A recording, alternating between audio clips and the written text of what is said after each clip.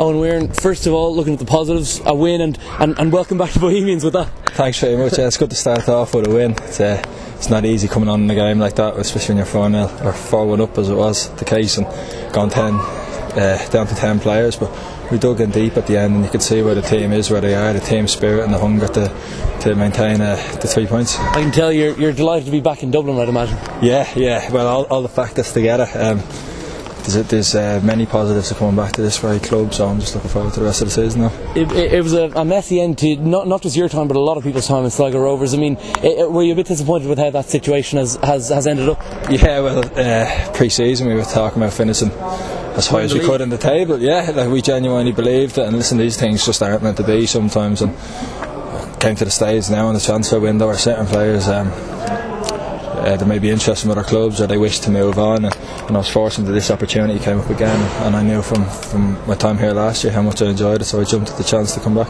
You come back to Dalymount, you left a team who finished was the 7th or 8th in the league last year, and you come back now, and it looks like a European challenge is still very much on. Yeah, like I think after tonight now, I'm not too sure, but I think it's 14 games left. Yeah. 13, 14 games, so we're well in the mix. Don't know how Pat's got on tonight, but I'm hoping clubs like have done me a favour, but well, there you go. But yeah, there's a lot of games to play, and I think there's enough belief and enough quality in the squad to really give it a challenge. And it has been strange for you to come back and to see, because last year, like even though it was an improvement on the year before, there was still a bit of negativity. And I mean, the expectations of Bohs are always huge. Yeah. Is it good to be here at a time when Bohs are really they're challenging at that place where this great club should be? Yeah, well, I came in last year halfway through the season when I think the team was 11th. Yeah. And so actually going to finish 7th and going on a couple of half decent cup runs.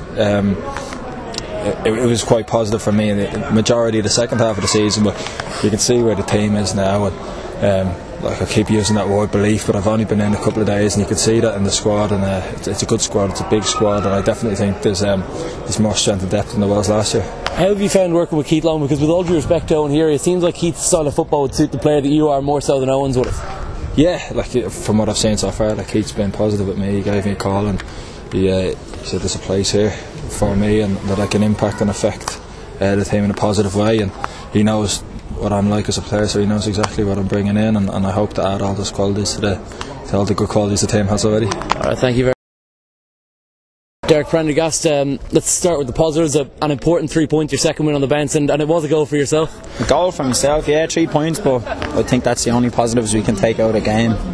We had 4 chances in the game, and I'd take all the 4, but apart from that we didn't play well at all, and we let Derry back into the game with silly mistakes, and in fairness to them, they could have died at 4-0, but they came out and fought, so they'll need that fight for the rest of the season because they're in the relegation battle now. All due respect to you, because you did go and score the all-important, the 4 goals in the sort of like that 15-20 minute spell in the first half, but it was an extremely disappointing half to be involved in for the second half there, because Derry they had you under the cosh the whole time. Yeah, definitely. In fairness, once we went 4-0 up, they had to go to it, so they put bodies up top. We probably couldn't deal with that as best as we should. Then our big man going off at half time, so the second half we never seemed to get out of our half, and in fairness to Derry, they did create a lot. Then Paddy Kavanagh going off, we'd already made our sub, so that was another backs against the wall. But I suppose we did dig in deep. That's the second game now we've played with 10 men, and it does take its toll. There's a lot of tired bodies in the dressing room now. And you've got all sorts of injuries. I mean, Lorcan's out, Derek Pender's out, Dean Kelly's obviously left the club now, and Isiaq Nade went off injured. It's been a very unlucky season for you. The list goes on as well past that. Yeah, exactly. Mark Griffin as well. So at the moment we've only 2 strikers, well, 2 recognised strikers, Jason and Izzy. Jason's in the twilight of his career now, so he came on and put on a great shift. But as you say, yeah, things have been going against us, but we've a strong enough dressing room in there to not let that affect us, and I think it showed over the course of the season, because these injuries have been there from the first series of games, and we've dug in deep, and guys have played our position and played well in those positions. Finally, the position that you've consistently been in this season, which is looking for those European places, it shows the quality of the squad's depth, that you managed to still be fighting for those places even with the injuries and obviously the players leaving that we've discussed. Yeah, exactly. At the start of the season we probably didn't think that we'd be in this position, but credit to every man in there. they have put in a shift, and our first momentum, the first series of games we took momentum, and we're carrying that, so we do want to get into Europe, and we have to do that by staying on their tails. Another important 3 points for us tonight, so all we can do is just keep getting 3 points and see where that gets us at the end of the season. Thank you very much. Long, let's start with the positives here. A very important 3 points, two important wins this in the game against Sligo, and 4 goals. It was a clinical first half from your side tonight. Yeah, it was. We got the goals in quick succession. Obviously. One from the set piece. I thought Derry started the game really well, to be fair, and they were well on top, and we scored a goal from a set piece, and we work on those week in, week out, and it's always pleasing to see the rewards on Friday night. So we got the goals, and like I said, we had a good cutting edge about us. Every time we attacked, it looked like we were creating chances. So yeah, listen, probably a 4-0. We probably got a little bit complacent. We took our foot off the pedal to a certain extent. We regrouped, I thought, at half time, and we addressed 1 or 2 things, but second half, for whatever reason, we just never got going, and we give a City, we cough up possession in a bad area of the pitch for their first goal, and they got the momentum, their shape, we didn't handle it, their movement with the 5 in the middle going to 3 at the back, with the 2 up front, we didn't really handle it, probably they've hit the crossbar on a couple of occasions, hit the post, and they've created chances, so it's 3 points. We're delighted with that, but there's lots of work for this team to do. Finishing, 4 goals in such quick succession as well, and goals like the ones that Keith Buckley was scoring. Those were strikers' goals that he got, and Derek Prendergast. Yeah. No, listen, we'll take any goals, scrappy goals or well worked goals. I thought Izzy was a real handful for the Derry defence this evening. It was an incisive pass for Keith Buckley, with a well taken finish from Bucko, to be fair to him. Izzy took his goal very well. Derek Prendergast, he gets goals from corners. He's done really well so far this year. So listen, it wasn't perfect. We had some nervy moments, particularly second half, and we hung on to a certain extent. So 4-2.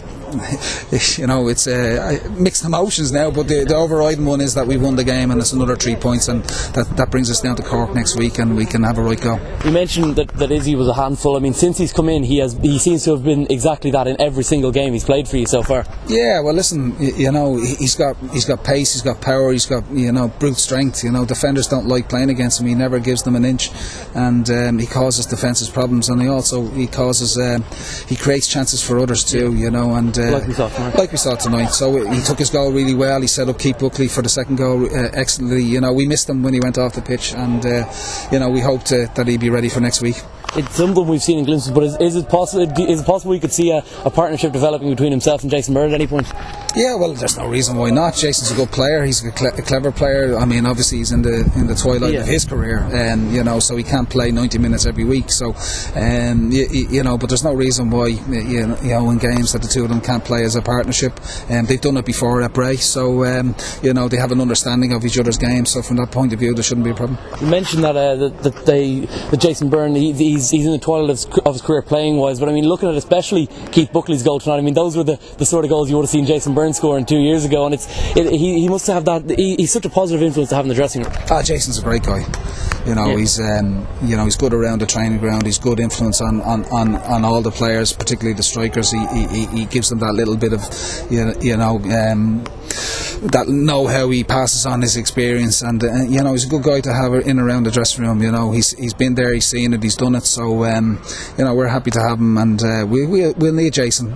He's made an impact in a lot of the games so far this year. He probably wants to start more games, but that's my job, to try and manage his time on the pitch. And the injuries just seem to keep piling up. Now I think Izzy was up and walking about by the end of the 90 minutes tonight, but it was another worry, isn't it? Yeah, well, listen, we hope that he be fit and ready to go against Cork. Injuries are part and parcel of the game. I keep saying this. Every team gets injuries. Every team gets suspensions. The injuries you've gotten is not part and parcel of the game. Yeah, well, listen, sometimes it goes like that. We got our luck tonight in terms of the result. Because like I said, I thought Derry were very, very good, and they put in an excellent performance. Certainly, from an offensive point of view, defensively we troubled them, and it's particularly obviously in the first half getting the goals like we did. Thank you very much. Peter Hutton, let's start on the positives. It was a very good second half from your side. Very much so. I thought even the first 10-15 minutes we started exceptionally well. We created one or two very good chances, but unfortunately didn't take them. And then we had a 10-11 minute spell where we just completely calamitous defending. I mean, you mentioned that, but also Bohemians, like, you generally at this level you don't see teams scoring all four, the only real four chances they get in that period. No, well, so we just the statistics showed there just that they had 4 shots on target and scored all 4 goals in the entire game. Jared had really nothing to do then the rest of the game. We completely dominated, but just one of those. I think the players themselves were stunned. Just the nature of the goals they conceded. Just, as I say, calamitous defending. Sligo lost by 3 tonight to St. Pat's, so those 2 goals could prove to be valuable come the end of the season. Well, that's it. Look, everything, we're in a dogfight, and it's important, as I say, we stick together. And I think the players showed that the second half, that real fighting spirit, and they're still in there and they're still going to fight for the club. That second half seems to be sort of symbolic of what Derry are going to have to do this season. I mean, to come and to really fight for the whole. There's only a few games left, and they're so close and neck with Sligo, and not too far away from Bray.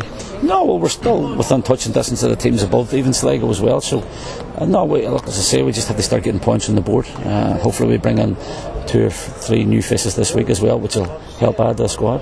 For yourself, is it a worrying time for you in terms of your job security? Yeah, of course it is. It's just the nature of football. You're going to be worried, and you can see the grey hairs are getting more. But that's just the nature of the job, and obviously it's a pressure situation you're in. But look, I think the players were behind us all, and the management team, and I think that was very evident in the second half, the way they put up that fight. Finally, coming into the next week's game, how important was that second half performance being as strong as it was to keeping the lads' morale up? Because you've lost by the 2 goals, but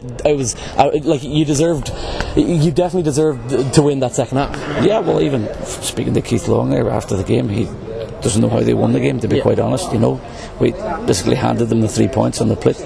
We gave ourselves a mountain to climb, but we rallied and we almost got there. But no, there are a lot of positives to take from it, and that's what we said at half time. Let's go out and win the second half now and take it forward to a Longford game. Thank you.